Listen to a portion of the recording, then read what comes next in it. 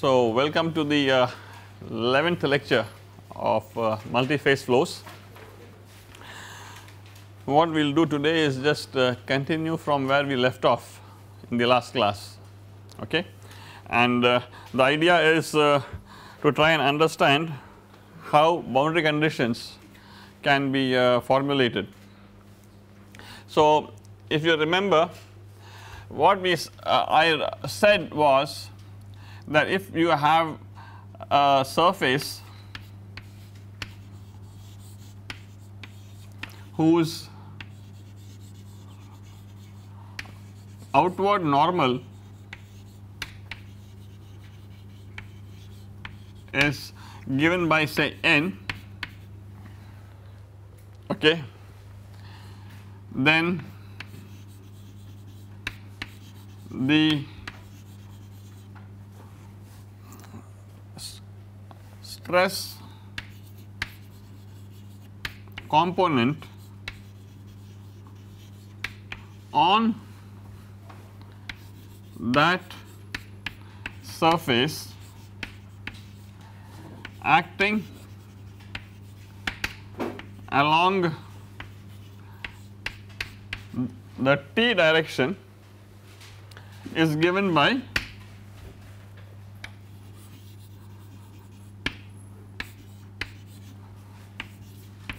n dot t dot t. So, the reason why I have used this kind of a notation is this tells you that you have a surface on which you are trying to find the stress components, okay. This is the direction of the normal to the surface because that is what you are interested in, okay, and on that surface remember you can have different directions just like, and this is the second index that we were talking about when we talked about the stress tensor. So, if you want to find out the component in the direction t, this is the way you would go about calculating it. Now, I am going to explain to you how this is actually evaluated, okay. So, remember the n is going to be given by, I can write this as ni ei. So, this are the unit vectors. So, I have a, let us for the sake of simplicity assume it is a Cartesian coordinate system, though I am not specifically saying x, y, z, I am just going to keep it in terms of I, j, k, but these are the unit vectors in the 3 classical directions x, y, z or r, theta, z depending upon cylindrical or Cartesian or vice versa, okay. Similarly, t is a vector and that I am going to write as t subscript l e subscript l. So, again l is I, l go from 1 to 3, okay. So, I comma l go from 1, 2 and 3. So, these are the components of the vector, this is the unit vector. So, E1 T1, T1 E1, T2 E2, T3 E3, okay, plus. So, because we are using the summation notation. And what about the stress tensor? This we will write as tau ij ijk ej ek, okay. The stress tensor is written in this form. You have 2 subscripts, one telling you the direction of the normal, the first one tells you the direction of the normal of the surface, the second one tells you the direction of the in which the component is acting, okay. So, tau xy tells you that it is acting on a surface whose outward normal is x and in the y direction. So, that is basically what it is. What I want to do is explain to you how this particular term is evaluated, okay. So, now n dot t is going to be written as ni ei dotted with tau jk ej ek dotted with TL EL.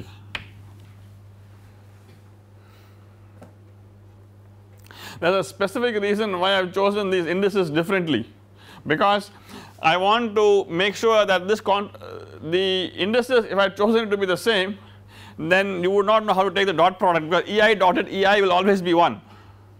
Okay, we want to make sure that the contribution of ei dotted ej is only when I is equal to j. Okay, so how do I go about doing this evaluation? You see a dot here, and when you want to take this dot product, you are going to look at the unit vectors adjacent to it, the dot product. The unit vectors adjacent to this dot are the ei and the ej. So that means I am going to do a ei dot ej. If I look at this dot, the unit vectors adjacent to this are the ek and the el. Okay, and therefore going to do a dot of ek with el. So when I do the dot of this, I would get a scalar, I do a dot of this, I get a scalar, at the end of it I get a component acting in the normal direction. Okay, so what I am going to get at the end of doing this operation is a scalar. So let us do this guy first. This is going to contribute only when I is equal to j. Okay, when I is not equal to j, ei dot ej, because they are perpendicular, is going to be 0. Okay, so I am going to write this as ni, I am going to write this as tau ik, because I am just putting I equal to j, ei dot ej will be delta ij, which is 1, so that goes off. I am left with ek dotted with tl el. Now I have just taken care of the first dot, I need to take care of the second dot, and that is going to be contributing only when ek is equal to el. Okay, and this gives me ni tau ik tk, because L must be equal to k, only then this guy will contribute. Okay, so I have ni tau ik tk. This is the expression for n dot t dot t. What is tk? Tk is nothing but the components of the tangent vector. What is ni? The components of the normal vector. Okay, and tau ik you know how to evaluate, because depending upon the axis. So what I have done is, given a particular axis x y z, I know the components of n in terms of x y z, I know the components of t in terms of x y z. Okay, and once you know that, you know what the shear stress components are in terms of x y z, tau xy, tau xz, etc., and you can just evaluate this. Remember, this is being summed over both I and k. Okay, there is a double summation, because I is being repeated, k is being repeated. Okay, so this is a double summation, since both I and k are repeated.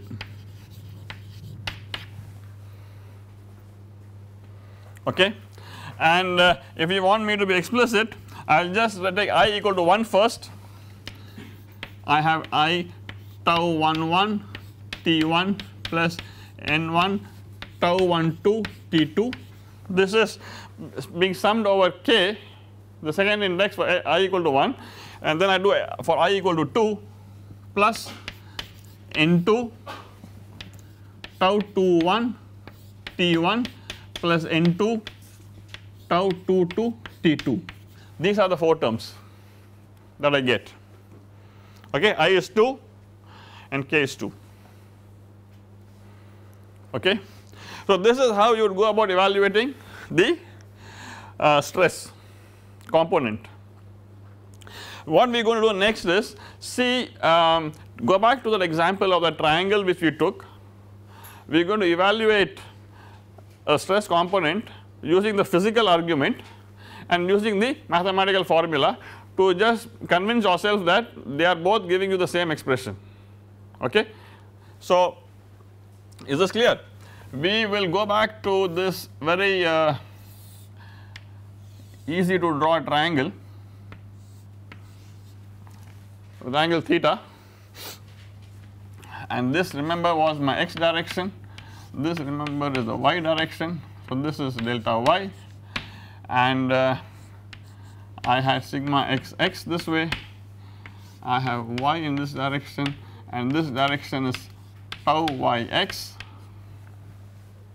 Okay, and this is the normal direction. Is this correct? This is theta, this is also theta. Okay. What I am going to ask is, what is the stress component acting on this inclined on the along the hypotenuse, on the hypotenuse, but in the x direction? That is the question. Okay. The stress component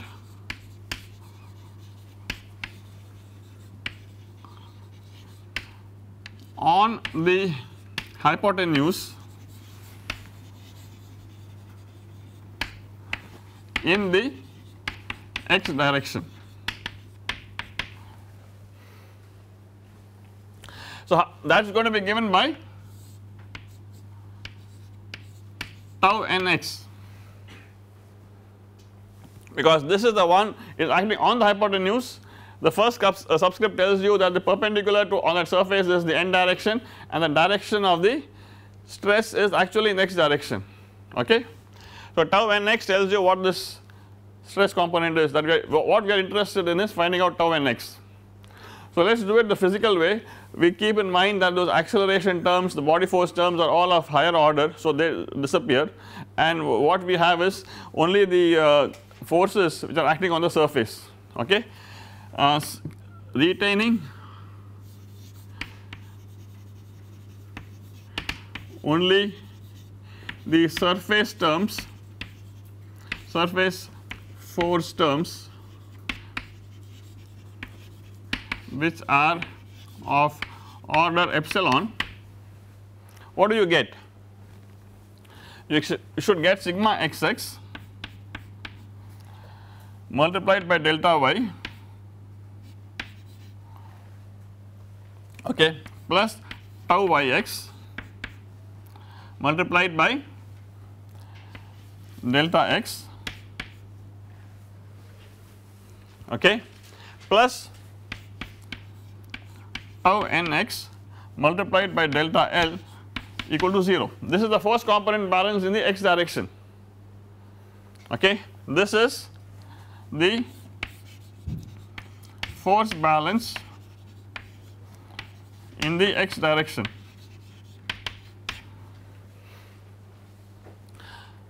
And I am going to rearrange things a little bit here and tell you that tau nx is going to be equal to minus sigma xx delta y divided by delta L minus tau yx delta x divided by delta L. And clearly from the figure, delta y by delta L, this is delta L is the hypotenuse for you, is nothing but sin theta. Is that right? So this is minus sigma xx sin theta, and this is tau yx cos theta.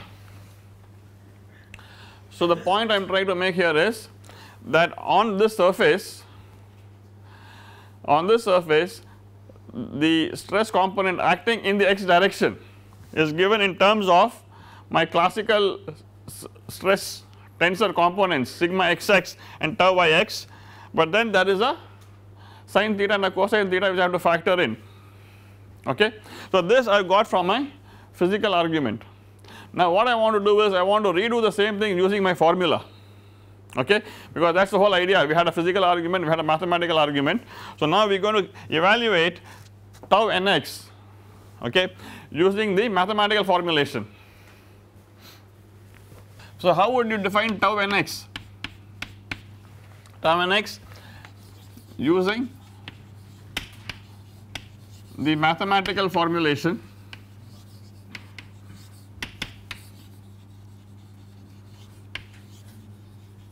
is going to be given as n dot t dot, I want it in the x direction, okay, I want it in the x direction. So I am just going to write this as Ex,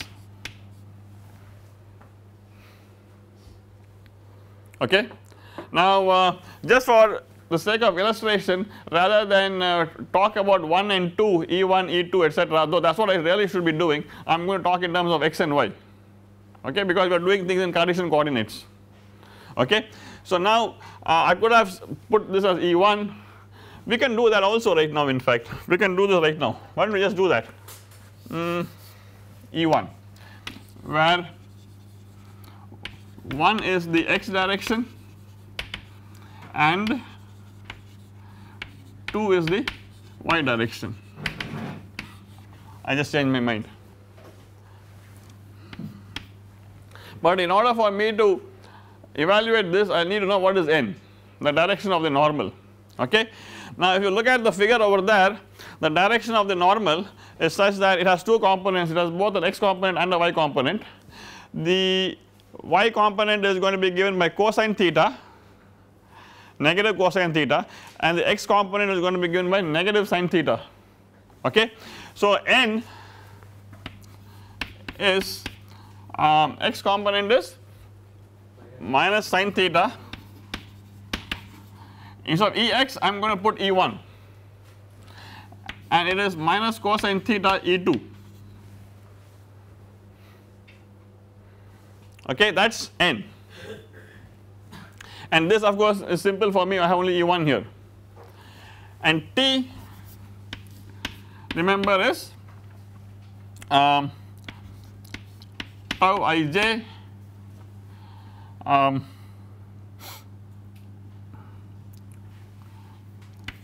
ei ej, because the others are fixed, E1 2, I am just going to use ij here. So let us evaluate this quantity now. What is n? Minus sine theta, so n dot t dot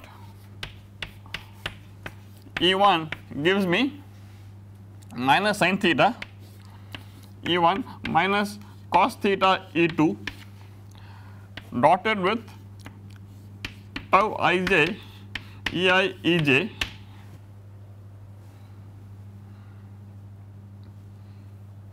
okay, dotted with E1.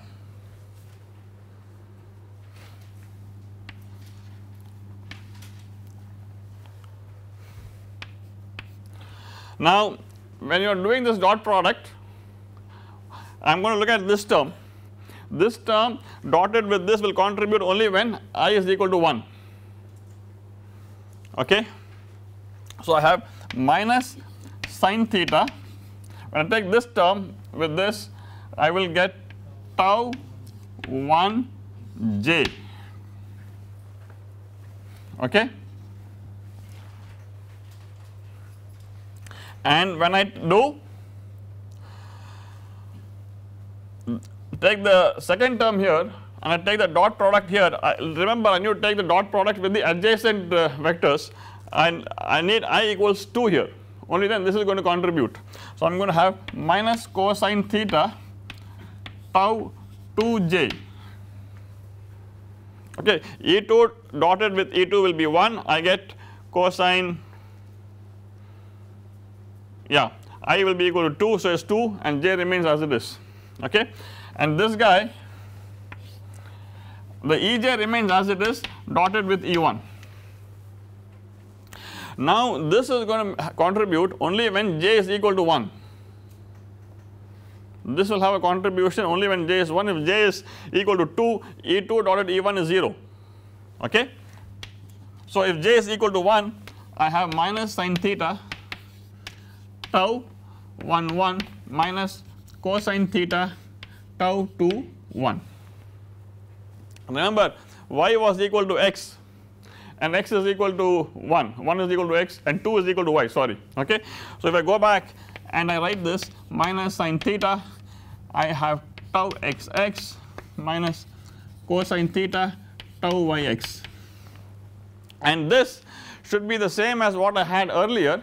Only thing is I used for the normal thing there, I used sigma as my this thing. So remember here the tau represents actually the complete normal component, which means the sigma and the p are included. I mean sorry, this is the way I have written it, I have written it as tau, but this is actually sigma, this is a complete normal stress component. Okay.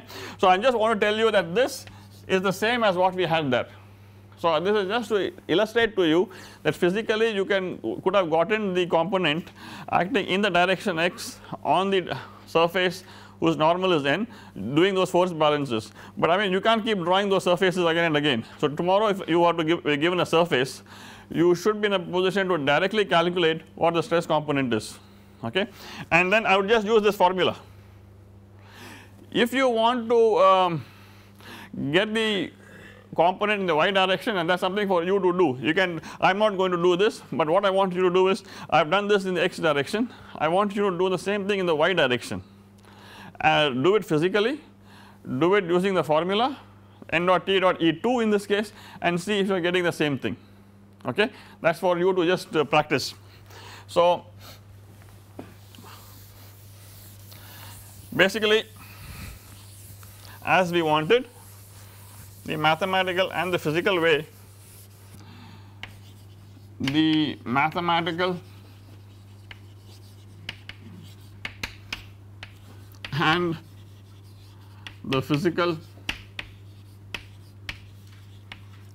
approach give the same result. In fact, if they did not, we would be in trouble. Okay. So, that is just a justification, because I did not really do any proof of how that thing came n dot t dot t, but this is just more of an illustration of how that actually gives you the component that we are interested in. Okay. So, homework problem, establish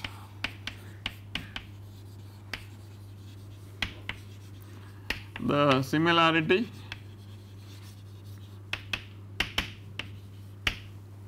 in the y direction. Okay. So, now the question comes as to how do we go about using it for an actual problem, right. Let us go back, because we start off with this beautiful tapering jet, right. I do not know if you think it is beautiful, but anyway it is this is a tapering jet.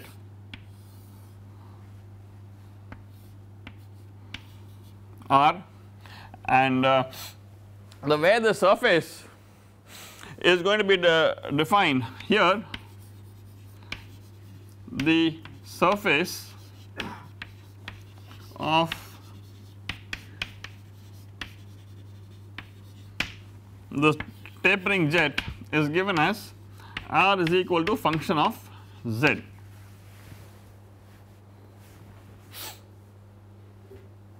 Clearly, okay.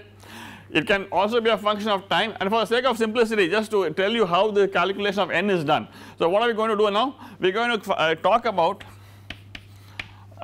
for simplicity,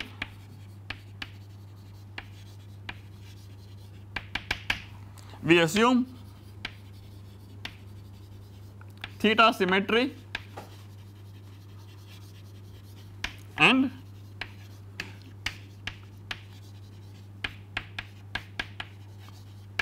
steady state. Okay. So that there is no time dependency and no theta dependency. Theta symmetry means irrespective of what the theta position is, it is the same, it is independent of theta. Now, so that I can do things in a very simple way, I can give the more complicated problems as homework for you guys to do, right. I can write the same surface equation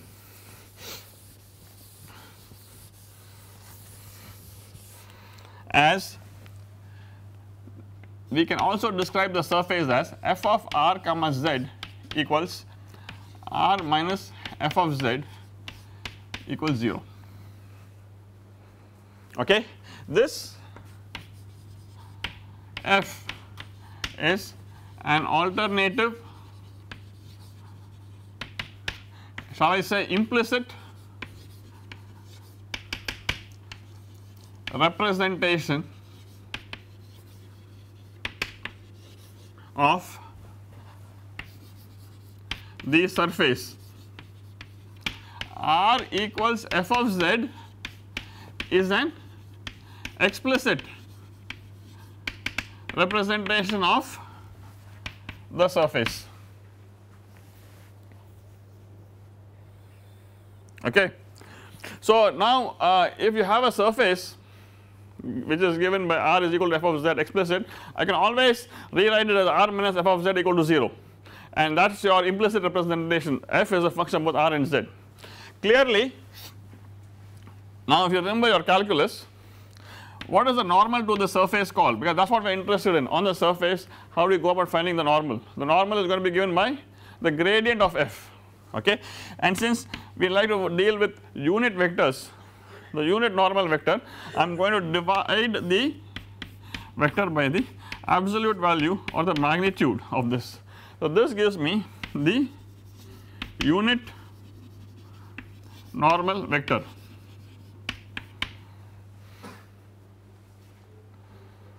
Okay. How is the gradient going to be calculated? You just calculate the gradient operator is nothing but d by dr of er, f is a scalar of course, plus d by dz of ez. I am forgetting about the theta direction, so I am not writing the theta component. Okay. So gradient of f is what? I am going to have to differentiate this thing with respect to r, that gives me unity. Okay. So the component in the r direction is just er, because this is independent of r, and the component in the z direction I just differentiate this with respect to z, I get minus f prime of z Ez. That is my numerator, that is my gradient. I want to normalize it. So how do I normalize it? I just divide it by the magnitude of this guy, so I get 1 plus f prime squared.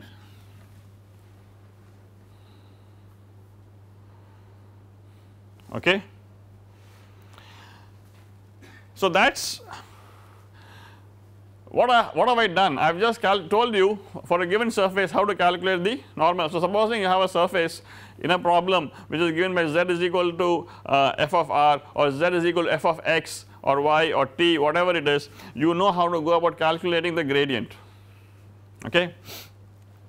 Once you know about calculating the gradient and you get the normal, then you are in a position to at least get the n dot t, and supposing you are interested in the normal stress balance, you need n dot t dot n. So you already got the stress component that you are interested in, okay, in terms of the unknown surface f. Okay, now let us now that the n is given, so this is my n, okay. So wait, I need to, this is gradient. I think I need to do this thing step by step. That is just the gradient, and I need to do this as gradient of f. I am doing too many things in one shot, and n is this, okay.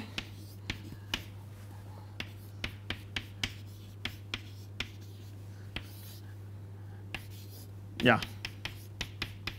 Okay, so the gradient operator is defined as this, gradient of f is given by that, and the unit normal is given by this. Okay. What about the tangent? Because those are the two things we are normally interested in, because when I am trying to impose boundary conditions, I am normally doing a balance of the forces on an arbitrary surface in the normal direction and in the tangential direction. So I need to know the normal direction and the tangential directions, okay. So the tangential direction, how is that going to be given?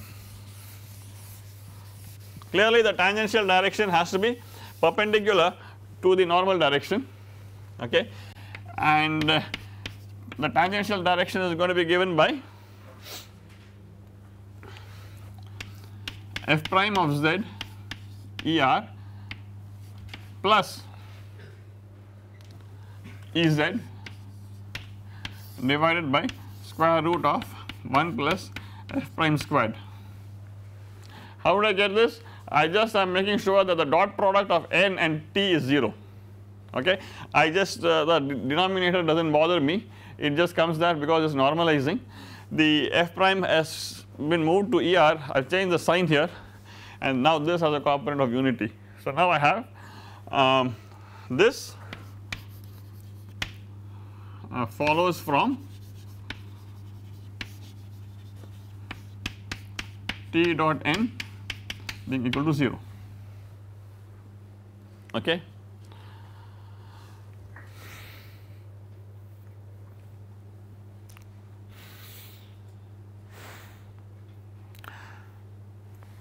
Just want to mention a couple of small things. What we are talking about here is f prime of z. F prime of z, remember, is nothing but df by dz, okay, and the way we have written it, f of z is nothing but r, small f. So this is the same as dr by dz, because usually there is some confusion people have regarding this implicit and explicit dependency. So I just want to do one thing here to show you how these are related. It is pretty much simple calculus. We also have f of r comma z equals 0 on the surface.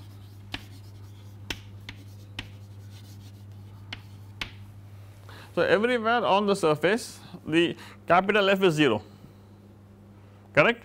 So that means what? The changes in f will also be 0. This means df equals 0 on the surface. But what is df? When I am moving along the surface, there is a change both in r as well as in z. So df is nothing but the partial derivative of f with respect to r times dr plus partial derivative of f with respect to z times dz. This must be equal to 0, okay.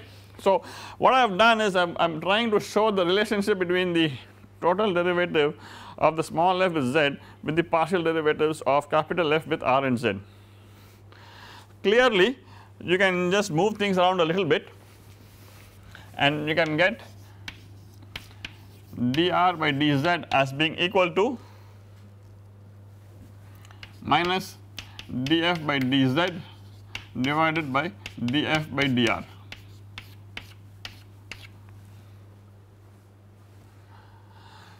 And this is equal to f prime of z. So if you had an explicit relationship, I would use f prime. If you had an implicit relationship, I would calculate f prime using this, okay, and then I will use it in the formula. So you have to be careful about whether you are using an implicit relationship or an explicit relationship when you are proceeding, okay. So I just wanted to show you this equivalence of these two, because sometimes people do the wrong thing.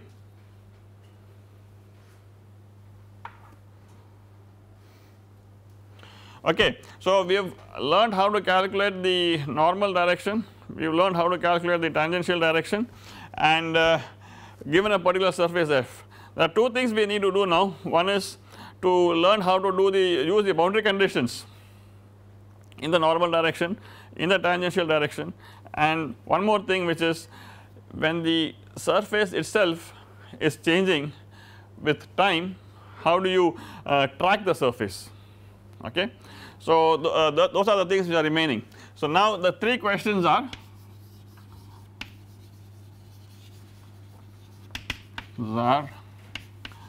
tracking the interface, okay, 2 applying the normal stress boundary condition, and 3 the tangential stress boundary condition. Since we are talking about tracking the interface, we clearly have a dynamic problem, things have to change with time, okay. So now I am going to go to the first question, or rather the answer to the first question, A1. Since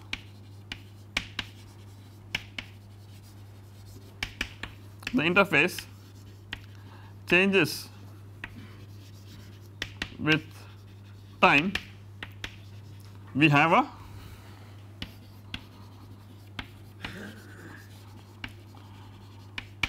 dynamic situation. This means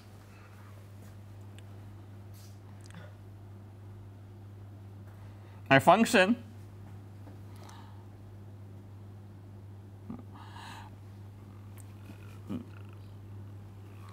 the interface, let us say, we will keep things simple, z is now going to be a function of x, y and t.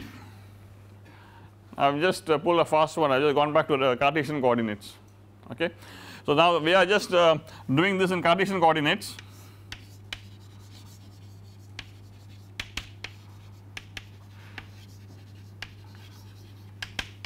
So, what does this mean? Let us say you have an interface. I mean, you know, this interface looks very smooth, so things are changing. This is my z direction, this is my x direction, and that is my y direction. So, remember you are on the beach, you see these waves on the surface. So, the interface is actually going to be a function both of the distance into the beach, that is the y direction, along the coast, that is the x direction, and z is the height of the interface. So, clearly things are changing with time at every point, okay, and what I am doing is I am just writing this dependency. So, this is my f,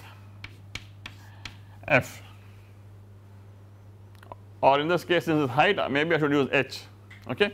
So, let us just not confuse the issue here, but I am just telling you that the interface is going to be given by z of f of x comma y comma t, that is my interface. So, instead of only one direction, now I have just generalized it to 2, okay, and since I am working with Cartesian, you know how to calculate the gradient operator and all that very elegantly, and it is dynamic. I am going to go back to what we did earlier, which is go to the implicit representation of the function of the surface. So, I am going to write f of x comma y comma z comma t as being equal to z minus f of x comma y comma t equal to 0. This is the implicit representation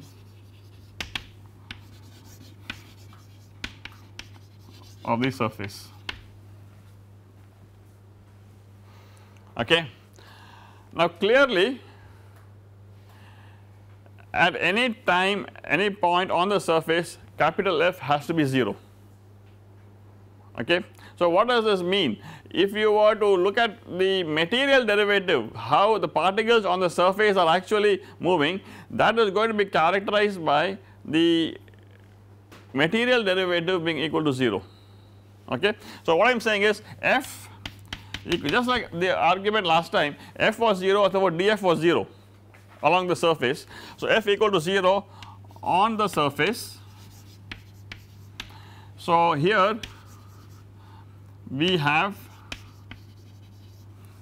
for the particles on the surface df by dt equal to 0, okay.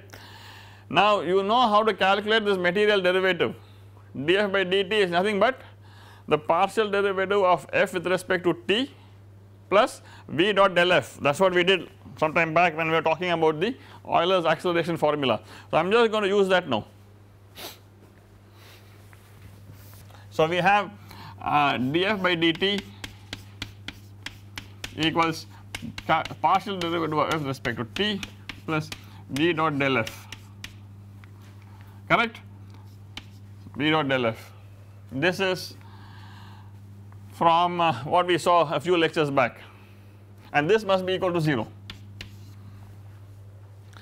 Now, when I look at the partial derivative of f with respect to t, capital F with respect to t is the same as the negative of the small f with respect to t. remember x, y, z are actually independent now in my explicit formulation. So this is nothing but minus df by dt plus I am going to stick to this velocity vector as it is, and the gradient vector is nothing but the partial derivative of f with respect to x times Ex, okay, minus of partial derivative of f with respect to x times Ex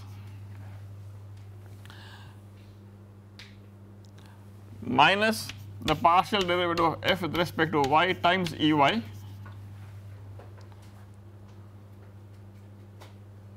and when I differentiate this with respect to z I get unity plus Ez.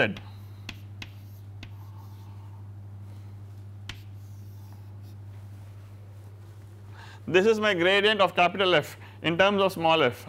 All I have done is just taken the gradient of that, just d by dx of that, and I get df by dx, df by dy and that, okay. So and this of course equals 0. So this implies, let me just say that this implies 0 equals that, and I am going to do something very simple, which is write this in terms of the components, take the dot products and move these guys which are negative to the left hand side. So but maybe I have learned my lesson, I should do this one step at a time. So I am just going to move this df by dt here, I am going to write this as Vx Ex plus Vy Ey plus Vz Ez dotted with minus df dx Ex minus df dy Ey plus Ez. And do the dot product, this gives me minus Vx df dx minus Vy df dy plus Vz, okay, and this basically means df by dt plus Vx df dx plus Vy df dy equals Vz. This particular equation, it tells me how f is changing with respect to time. How does the interface evolve with time, okay, and this is called the kinematic boundary condition.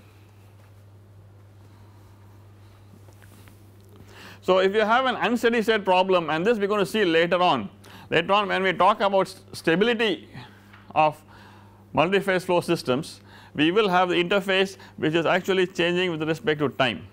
So when the interface is changing with respect to time, you need to be able to track the interface, and the tracking of the interface is actually done using this, okay, and so then I would use this to find out how my interface position changes. If you have a steady state situation, of course this particular df by dt is not going to be present, okay. So when we solve some perturbation problems later on, we may be neglecting the time derivative term. What I want you to emphasize see here is, supposing the interface is flat, it means that f is independent of x and y. It means the partial derivative of f with respect to x and the partial derivative of f with respect to y will be 0, which means that df by dt will be equal to Vz. That means the rate at which the height is changing will be given by the vertical component of the velocity. So that is basically consistent. So I think whenever you derive an equation, I expect you to sit down and see if in some limiting cases it boils down to something which is consistent with what you expect, or is there an inconsistency. So that is basically what I am trying to show you here. If you have a flat interface, if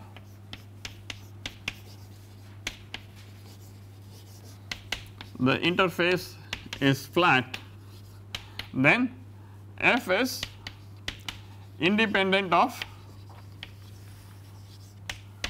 of x and y. Okay, because the shape is I am telling you is flat, do not ask me how it is being flat, it is flat. Okay. So now z is a function of t alone,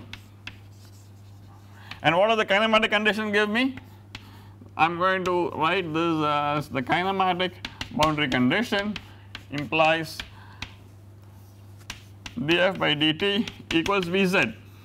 So the rate at which the height is increasing with time must be the same as the velocity, okay, and that is possibly common sense, right. So that is so basically what I am saying is this is consistent with our physical intuition.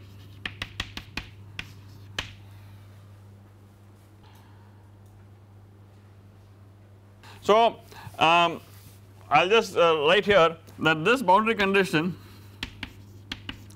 is useful in determining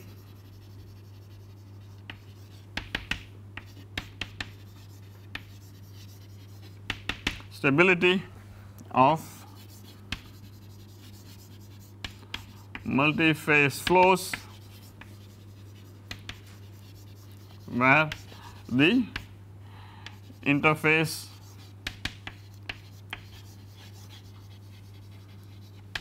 deforms, okay. Now in order to keep life a bit simple, what I will do is I will just write the answer to question number 3, which is A3. I think that was the tangential stress condition, right.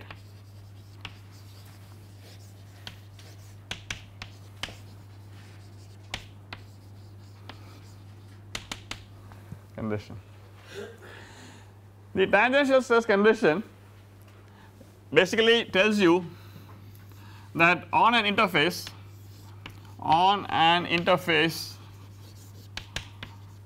with outward normal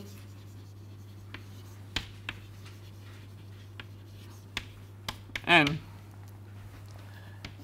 dot t dot t in the first liquid equals n dot t dot t of the second liquid.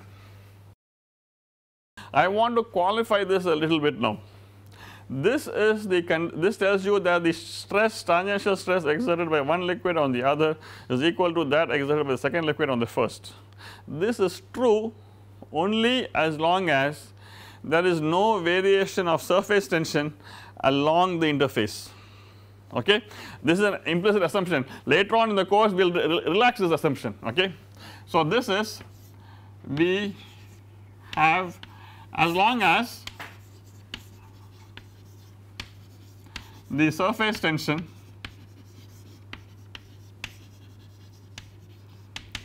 does not change along the interface, and there is a small derivation to take into account the variation of the surface tension. I am going to do it later on in the course. I do not want to make it too mathematical, because right now I think we need to we have established some framework, we need to start solving some problems. So that will possibly keep the interest alive, otherwise it becomes too mathematical and people go crazy, okay. So what we are doing is this particular thing I am tacitly assuming that there is no surface tension variation along the course along the the interface. So now but there is a problem which is basically called a Marangoni convection problem, and in the Marangoni convection, so whenever you people read Marangoni convection, you will see that that is the tangential stress has an extra term which incorporates the gradient in the surface tension. So if we have a surface tension gradient exists, then this condition is modified. and an example of this problem is the Marangoni convection problem, and I guarantee you will see this later on in the course, okay. So just to build up some suspense here. I will answer A2 now. I am not sure if my this has already been done in the class before, so I will talk to them and I will possibly derive it tomorrow if it has not been done. The normal stress boundary condition.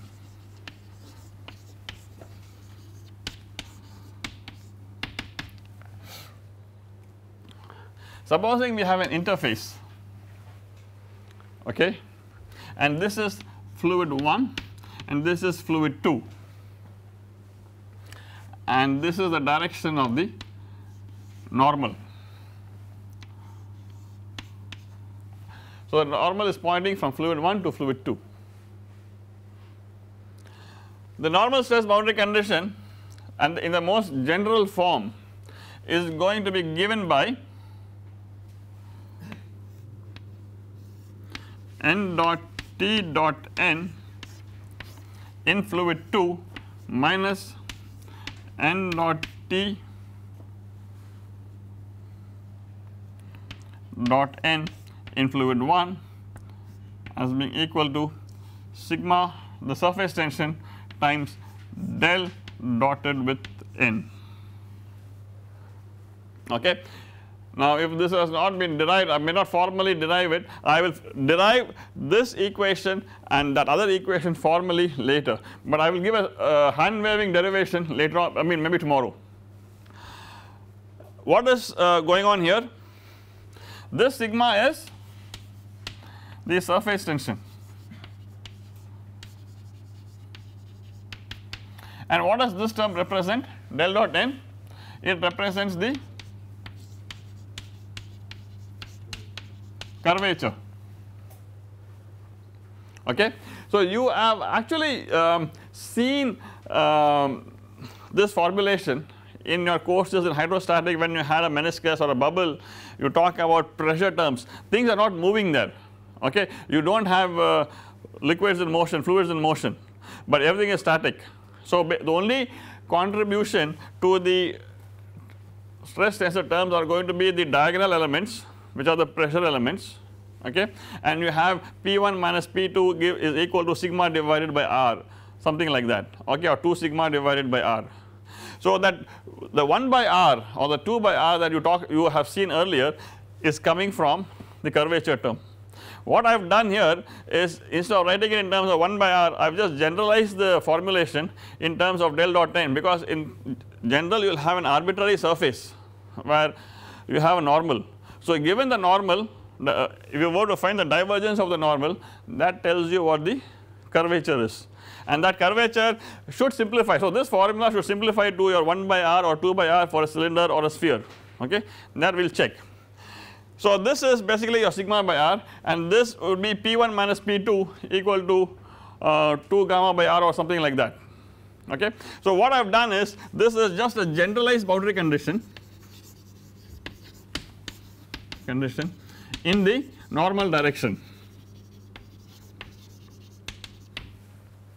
okay. So I think basically what we have is, we have established all that we need. We have the differential equations, the equation of continuity, the equation of momentum, the Navier-Stokes equation, we have the boundary conditions, the kinematic boundary condition. So we are all set to solve problems, okay.